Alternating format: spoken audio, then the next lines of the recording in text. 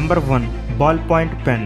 1888 సంవత్సరంలో అమెరికాకు చెందిన జాన్ జే లౌడ్ అనే ఇన్వెంటర్ మొట్టమొదటి బాల్ పాయింట్ పెన్నును కనిపెట్టారు.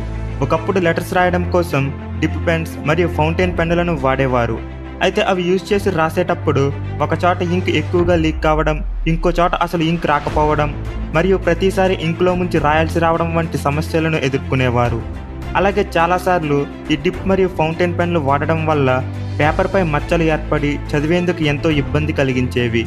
అయితే లౌడ్ తన పరిశోధనల ద్వారా ఒక చిన్న స్టీల్ బాల్ బేరింగ్ను పెన్ యొక్క చివరి భాగాన్ని అమర్చి దాని గుండా ప్రవహించే ఇంక్ను నియంత్రించేందుకు మరో 3 చిన్న చిన్న బాల్స్ని దానిపై అమర్చాడు. దీంతో లౌడ్ చరిత్రలో మొట్టమొదటిసారి తరచుగా ఇంక్లో ముంచి రాయవలసిన అవసరం లేని ఒక సరికొత్త పెన్నును కనిపెట్టాడు. కాకపోతే ఈ పెన్ గ్రావిటీ మరియు టెంపరేచర్ మీద ఆధారపడడం, అలాగే ఇంక్ గనుక బాగా పలుచుగా ఉంటే నిప్ ద్వారా లీక్ కావడం వంటి సమస్యలను ఎదుర్కొంది. దీంతో లౌడ్ కనిపెట్టిన ఈ పెన్ కమర్షియల్గా సక్సెస్ కాలేకపోయింది. అయితే 1938 సంవత్సరంలో హంగేరియాకు చెందిన లాస్లో బైరో అనే ఎడిటర్ కెపిలరీ యాక్షన్ని ఉపయోగించి లౌడ్ కనిపెట్టిన పెన్లోని సమస్యలను అధిగమించాడు. ఇక బైరో అభివృద్ధి చేసిన ఈ బాల్ పాయింట్ పెన్ కమర్షియల్గా మంచి విజయాన్ని సాధించి రైటింగ్ విభాగంలో పెను మార్పులను తీసుకువచ్చింది. Number 2 barcode.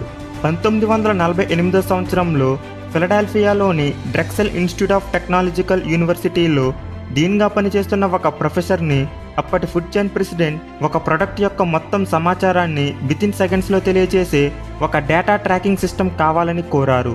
దీంతో ఆ యూనివర్సిటీ డీన్ ఈ పనిని బెర్నాల్డ్ సిల్వర్ అనే స్టూడెంట్కి అప్పగించారు. ఇక ఆ తర్వాత దీనిపై రీసెర్చ్ చేయడం మొదలుపెట్టిన సిల్వర్ అతని స్నేహితుడైన నార్మన్ వుడ్లాండ్తో కలిసి ఈ బార్కోడ్ సిస్టమ్ను వెలుగులోకి తీసుకువచ్చారు. అయితే ఈ బార్కోడ్ సిస్టమ్ను కనిపెట్టడం కోసం 1920వ సంవత్సరంలో లీడీ ఫారెస్ట్ కనిపెట్టిన మూవీ సౌండ్ ట్రాక్ టెక్నాలజీ మరియు మోర్స్ కోడ్ యొక్క డాట్స్ అండ్ డాషెస్ ప్రాసెస్ను ఉపయోగించారు. అయితే నిజానికి 1950వ దశాబ్దంలోనే ఈ బార్కోడ్ సిస్టమ్ను కనిపెట్టినా అది కమర్షియల్గా చాలా కాలం వరకు వినియోగంలోకి రాలేదు.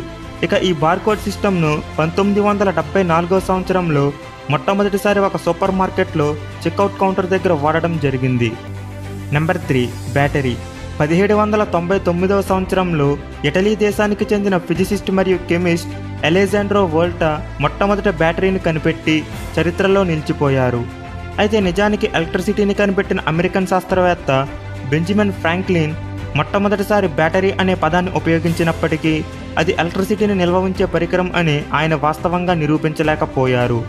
ఇక చిన్న వయసు నుండే ఎలక్ట్రిసిటీ మీద ఎంతో మక్కువ పెంచుకున్న వోల్టా లూయిగి గల్వానీ కనిపెట్టిన ఎనమెల్ ఎలక్ట్రిసిటీ అనే ప్రయోగాన్ని ఆధారంగా చేసుకుని ఒక వోల్టాయిక్ పైల్ను కనిపెట్టారు. దీని ప్రకారం ఒక కెమికల్ రియాక్షన్ ద్వారా కరెంట్ను ప్రొడ్యూస్ చేయవచ్చని వోల్టా నిరూపించారు. ఇక వోల్టా ఈ పైల్ను నిర్మించడం కోసం సిల్వర్ మరియు జింక్ మెటల్స్ను వాడి వాటి మధ్య ఉప్పు నీటితో తడిపిన కాగితాన్నో లేదా గుడ్డ ముక్కను ఉంచినప్పుడు ఆ 2 మెటల్స్ మధ్య ఎలక్ట్రాన్స్ మార్పిడి అనేది జరిగి ఎలక్ట్రిసిటీ ఉత్పత్తి అవుతుందని వాస్తవంగా కనిపెట్టారు. సో ఈ విధంగా వోల్టా కెమికల్ ఎనర్జీని ఎలక్ట్రికల్ ఎనర్జీ రూపంలోకి మార్చే పరికరం అంటే బ్యాటరీను కనిపెట్టి ఎలక్ట్రిసిటీ రంగంలో పెను మార్పులను తీసుకువచ్చారు.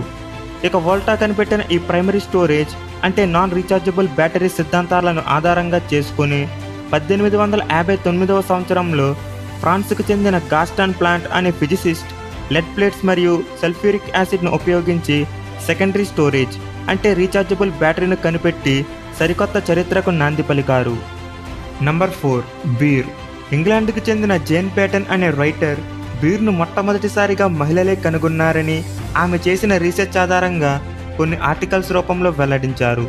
ఆమె రీసెర్చ్ ప్రకారం సరిగ్గా 7000 సంవత్సరాల క్రితం పశ్చిమ ఆసియాలోని మెస్పోటేమియా అనే ప్రాంతంలో నివసించే మహిళలు మొట్టమొదటిసారి బీర్ను కనిపెట్టి ప్రపంచానికి పరిచయం చేశారు. అయితే దీనికోసం వీళ్ళు తృణధాన్యాలు మరియు కొన్ని రకాల మూలికలను నీటితో కలిపి వండినప్పుడు పోషకాహారంతో కూడిన సహజమైన మిశ్రమం నుండి ఒక సారాయిని పులియబెట్టడం ద్వారా ఈ బీర్ యొక్క ఆవిష్కరణకు బీజం పడింది. ఇక ఆ తరువాత నుండి ఈ బీర్ యొక్క రుచులలో మార్పులు తీసుకురావడం కోసం అనేక రకాల ఇంగ్రీడియంట్స్ను యాడ్ చేస్తూ బీర్ యొక్క తయారీ విధానాన్ని అభివృద్ధి పరుస్తూ వచ్చారు. ఇక కొన్ని వేల సంవత్సరాల తర్వాత పశ్చిమ ఆసియాకే చెందిన అబేస్ హిల్డేగా డి బెంగెన్ అనే మహిళ ఈ ప్రాచీన బీర్కు హ్యాప్స్ అనే పుష్పాన్ని జత చేసి బీర్కు చేదు రుచి వచ్చేటట్లు చేయడమే కాకుండా అది ఎక్కువ కాలం పాటు నిల్వ ఉండేలా గొప్ప సామర్థ్యాన్ని అందించింది.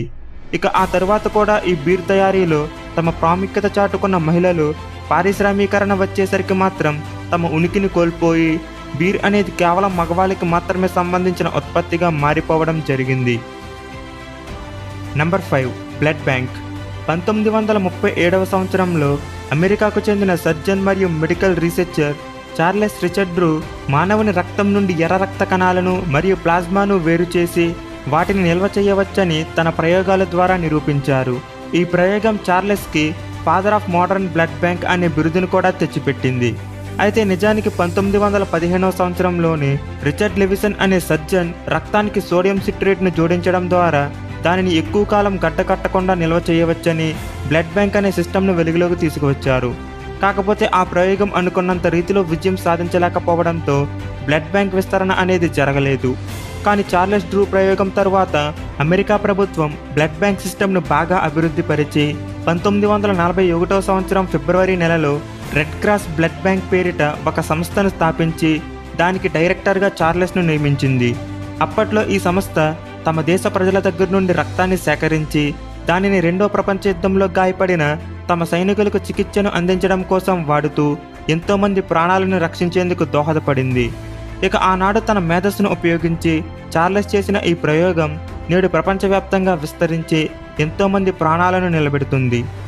సో ఇది ఫ్రెండ్స్ ఈరోజు ఇన్వెన్షన్స్ ఎపిసోడ్. ఈ వీడియో కనుక మీకు నచ్చినట్లయితే లైక్ చేసి షేర్ చేయండి. అలాగే మరిన్ని ఇలాంటి ఇంట్రెస్టింగ్ వీడియోస్ కోసం మన ఛానల్కు వెంటనే సబ్స్క్రైబ్ చేసుకోండి. Thank you for watching. Have a nice day.